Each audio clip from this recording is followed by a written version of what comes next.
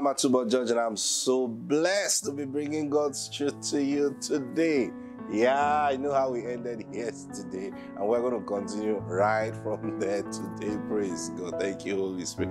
Before we go on, can we call for that daily bread? Are you ready? Praise God. Thank you, Lord Jesus. Join your faith with me and say, Father, I receive right now my daily bread. Oh Lord, you are giving it to me, and so I receive all of it. Thank you, sir. In Jesus' name. Amen. Praise God. Now, we are not receiving our daily bread because the scripture says so. We are receiving our daily bread because God intended for us to receive our daily bread. And that's why it's in the scripture. So the intent came first. The mind of God came first. The thoughts of God came first before someone captured it and wrote it down. I was telling you yesterday, put your faith in Him, not in the book. In Him, there's a big difference.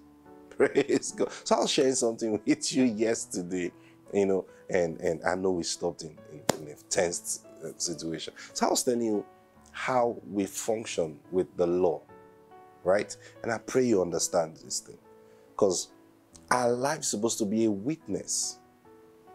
We are witnesses of Jesus. Everywhere we go, in Jerusalem, in all Judea and Samaria, and to the uttermost part of the earth, we are supposed to carry the lifestyle. We are supposed to beam. We are supposed to show the world that Jesus is real.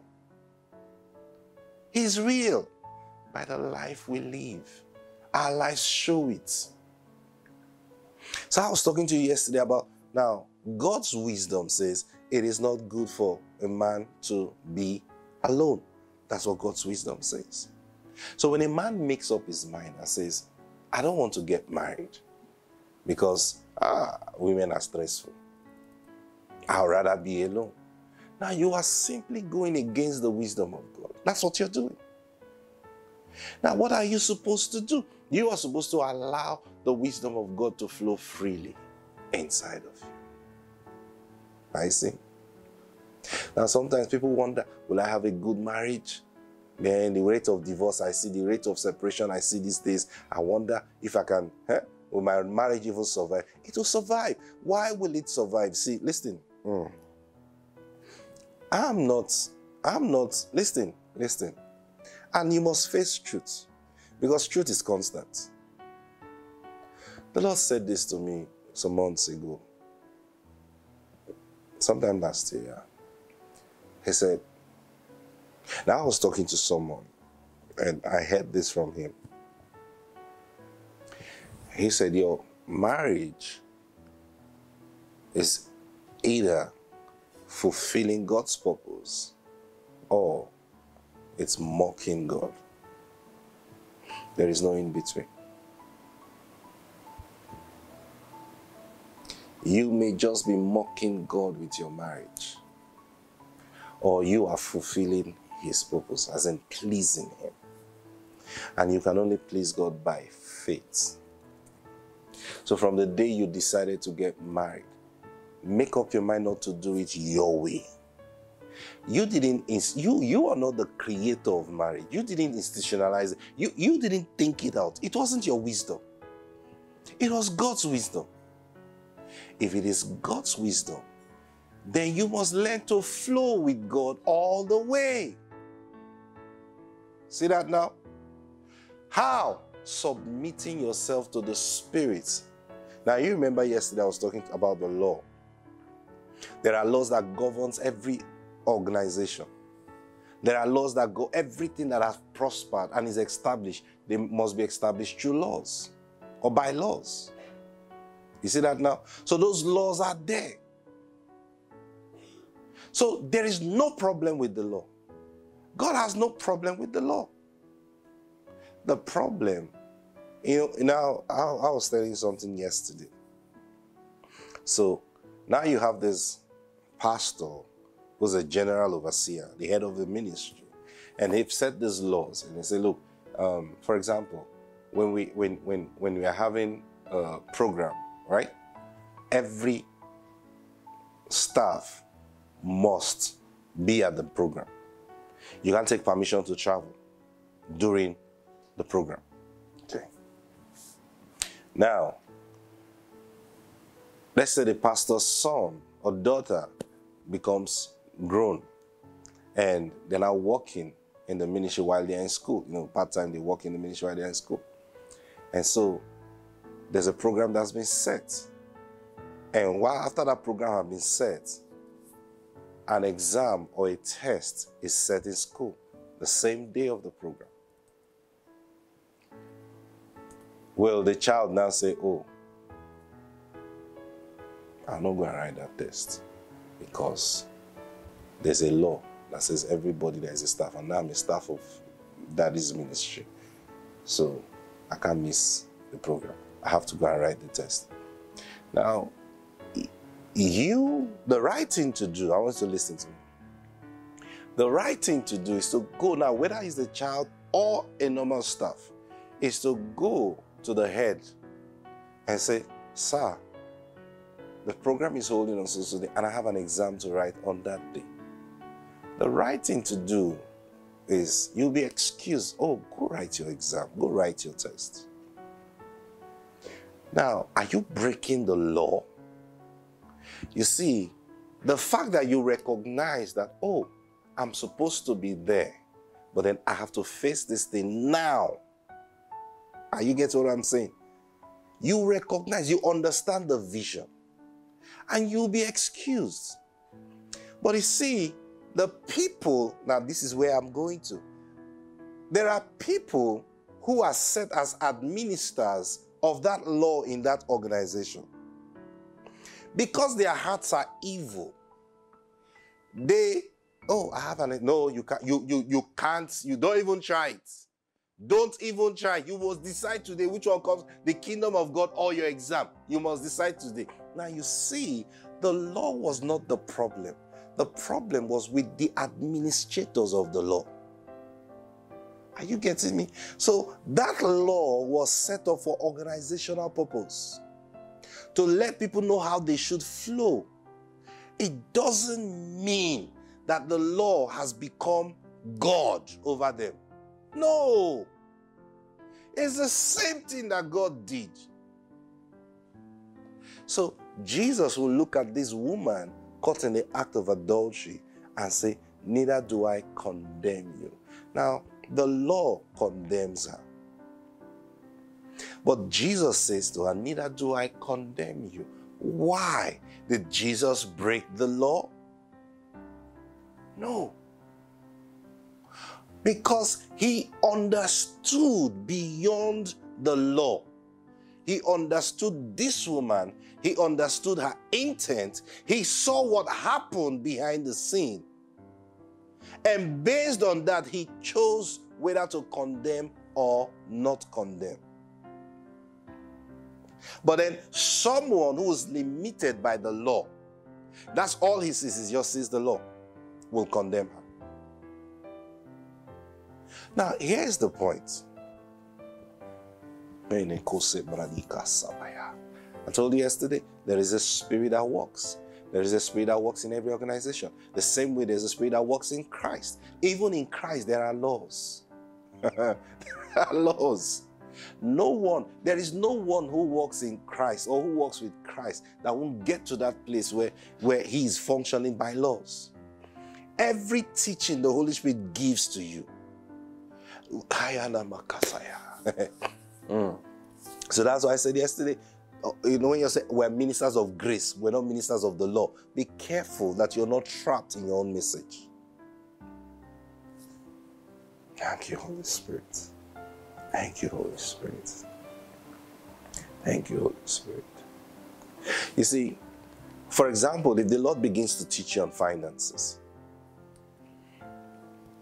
and you are prospering in his teachings, you're understanding it, and then you begin to practice the things he's taught you, you will realize that there are patterns that will be established in your life. Are you following me? You will know. I mean, this is you now, now, as in, this is you and the Holy Spirit now walking. He's teaching you concerning finances. He's teaching you concerning... Now, he will begin to establish patterns in your life. There are patterns the Lord have established in my life. There are patterns the Lord have established in our families. I was talking to my children recently, and I began to explain certain things to them that we do as a family. Why was I explaining it to them? Now, they are little, but I know they will grow to have their own families. So I'm beginning to teach them now, this is why we do what we do as a family. This is why we do this particular thing. This is the command that came from the Lord concerning this. And as long as we keep it and follow it, we will do well. Why am I sinking it in them? When they grow, now it becomes a culture in them. When they grow in their families, because God is not going to change the pattern. He might bring them to a newer level of it, but the pattern will be the same. Neither am I imposing it that you must follow this pattern, but rather we are teaching them as a culture. We're practicing it, so they see us practice it and they are involved in practicing it, then it becomes embedded in them.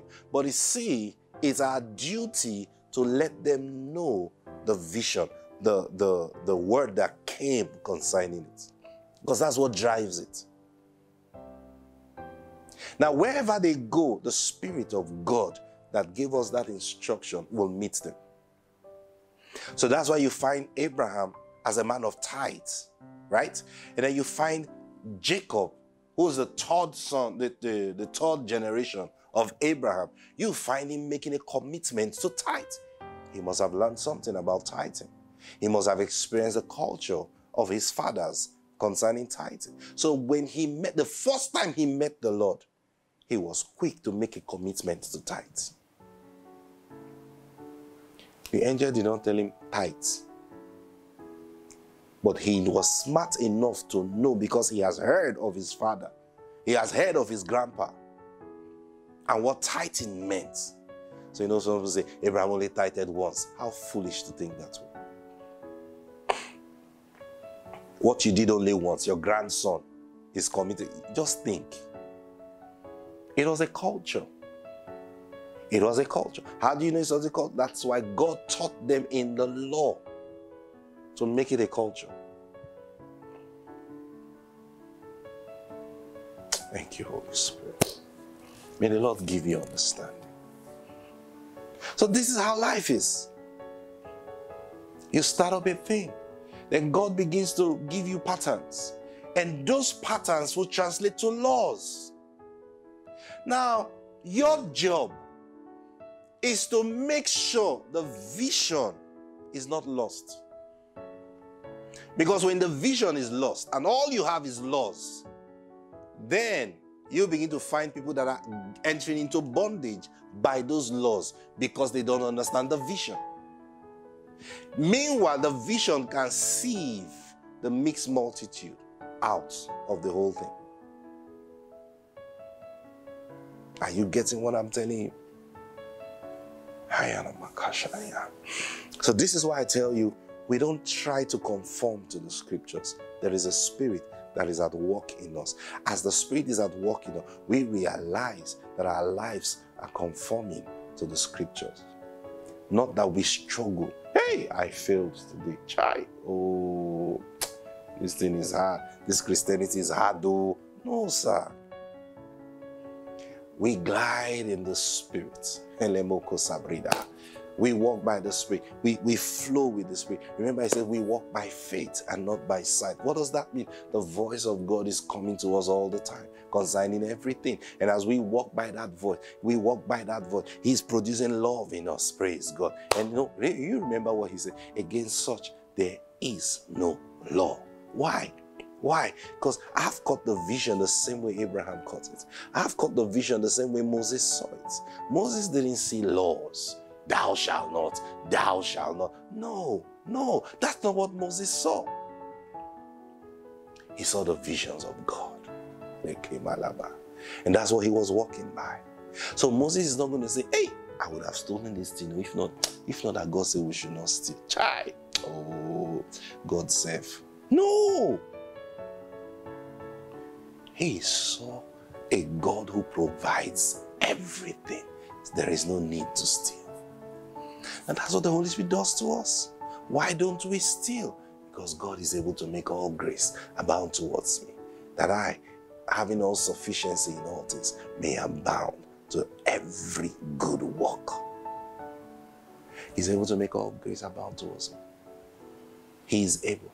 So I access that grace in Him. Why would I steal then? So I keep trusting Him, walking, receiving His grace, demonstrating, and guess what? Someone looks at me and said, "You don't steal." I said, "No, I don't." So you see, you shall not steal. You shall, it's a prophecy. You shall not steal. So we don't steal. You shall not commit this. You don't do it. You shall not, you don't do it. You shall not do it. You don't do it. Why? Not because you're saying, "Oh God, I've done it again. Help me." No, the Spirit is working in you. The Spirit is working in you.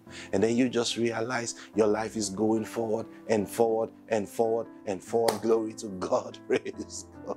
Thank you, Holy Spirit. That's how it works. Submit yourself to the workings of the Holy Spirit.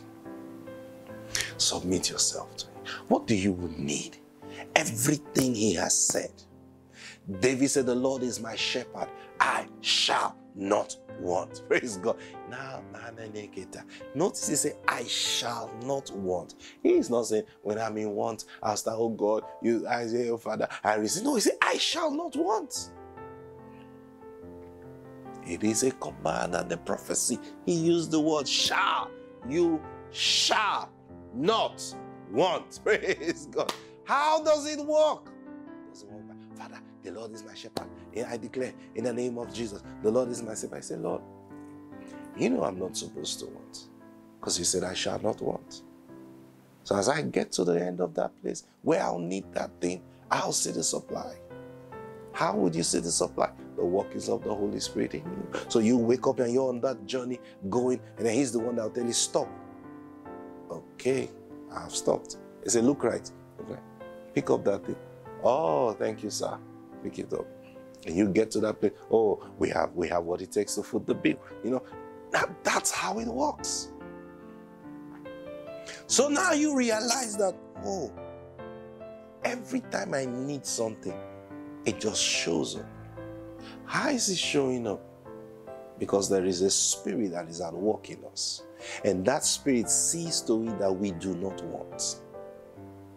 Because, see, God has said we shall not want. That's how it works. That's how it works.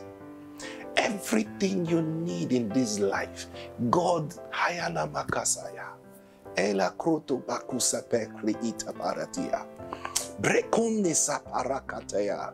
Wherever you are now, just begin to pray in the Holy Ghost. And I'm trusting the power of the Holy Spirit to quicken you right now. Thank you, Holy Spirit. Elaido koso prakata la baria. Enda brando kono saleke baria. Zege da pruni no krute. Erkia bayatora aiko bariandi. Whatever you need right now. If you need healing in your body right now, as you pray in the Holy Ghost, get up and begin to do what you couldn't do before. Because the power of the Holy Spirit is working in you right now. I'm telling you right now. If you couldn't walk, get up and begin to walk right now.